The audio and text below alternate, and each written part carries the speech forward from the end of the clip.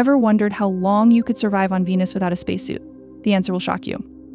Venus isn't just hot, it's the solar system's deadliest planet.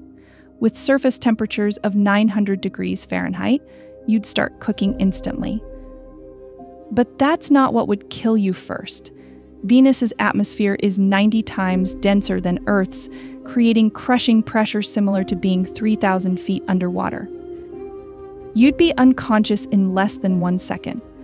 The air you'd try to breathe is 96% carbon dioxide with clouds of sulfuric acid that would immediately burn your lungs and dissolve your skin. Even if you somehow survive these conditions, the lack of oxygen would cause brain death within 2 minutes. NASA's Soviet Venera probes, the only human-made objects to land on Venus, lasted just 23 to 127 minutes before being destroyed by these extreme conditions. So the next time someone complains about the weather, remind them it could be worse. They could be on Venus